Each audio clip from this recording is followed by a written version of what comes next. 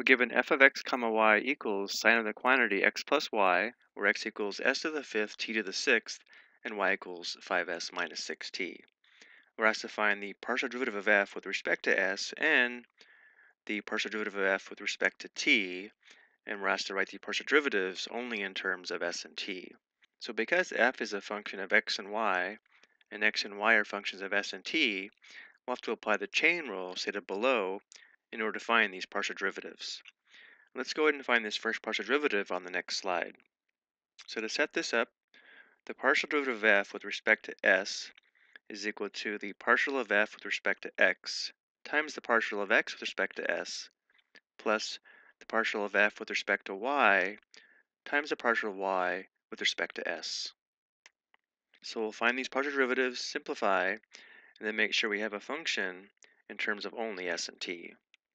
So the partial of f with respect to s is equal to the partial of f with respect to x. So we're going to differentiate the sign of the quantity x plus y with respect to x, treating y as a constant. So the partial derivative would be cosine of the quantity x plus y times the derivative of x plus y with respect to x, which would just be 1. Again, we're treating y as a constant. Then we have times the partial of x with respect to s. So the derivative of s to the fifth t to the sixth with respect to s, we'd have 5s to the fourth times t to the sixth. And then we have plus the partial of f with respect to y. The derivative of sine of the quantity x plus y with respect to y would be cosine of the quantity x plus y times the derivative of x plus y with respect to y, which would just be 1. Again, we're treating x as a constant. And then we have times the partial y with respect to s, treating t as a constant. So the partial y with respect to s would just be 5. So let's first simplify this. Let's write this as 5 s to the fourth t to the sixth times cosine of the quantity x plus y, plus here we have 5 times cosine of the quantity x plus y. Now we need to make a substitution for x and y using our equations here. So the partial of f with respect to s is going to be equal to 5 s to the fourth t to the sixth times cosine of x is s to the fifth t to the sixth plus y, so we'll have plus 5s minus 6t. Then we have plus 5 times cosine again of x plus y, which we now know is s to the fifth t to the sixth plus 5s minus 6t. Notice now we do have our partial derivative with respect to s only in terms of s and t. So we could leave our partial derivative in this form here. This is perfectly fine.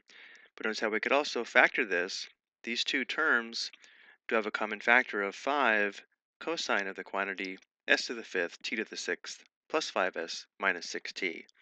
So we could also express it in the form 5 times cosine of the quantity s to the fifth t to the sixth plus 5s minus 6t, and then times, if we factor this out of the first term, we'd be left with s to the fourth t to the sixth.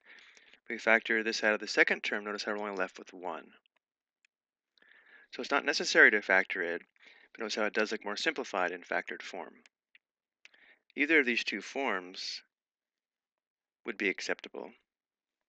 Now let's find the partial of f with respect to t. The partial derivative of f with respect to t is equal to the partial of f with respect to x times the partial of x with respect to t plus the partial of f with respect to y times the partial of y with respect to t. So again, we'll follow the same process. We'll first find these partial derivatives, simplify, and then make sure the function is a function of s and t. So for the partial of f with respect to x, we already found that's the derivative of sine of the quantity x plus y with respect to x, treating y as a constant, which would be cosine of the quantity x plus y times the derivative of x plus y with respect to x, treating y as a constant, which would be just 1, times the partial of x with respect to t. Differentiating here with respect to t, we'd have 6 s to the fifth t to the fifth. And then we have plus The partial of f with respect to y is the derivative of sine of the quantity x plus y with respect to y, which would be cosine of the quantity x plus y, again, times 1, and then times the partial of y with respect to t, so that would be negative 6. Differentiating here with respect to t, treating s as a constant. Let's simplify. Partial of f with respect to t is equal to 6 s to the 5th t to the 5th cosine of the quantity x plus y. And here, because of the negative 6, we'd have minus 6 cosine of the quantity x plus y. Now we need to make substitutions again for x and y, just like we did before. So the partial of f with respect to t is equal to 6 s to the 5th t to the 5th times cosine of x, which is s to the 5th t to the 6th, and then plus y, which is plus 5s minus 6t. And we have minus 6 times cosine. Again, x plus y is going to be s to the 5th t to the 6th plus 5s minus 6t. Now again, we could leave our partial derivative in this form here, where notice how we do have a function of s and t, but we can also factor this because we have a common factor of 6 cosine of this quantity here. So let's also show it in factored form.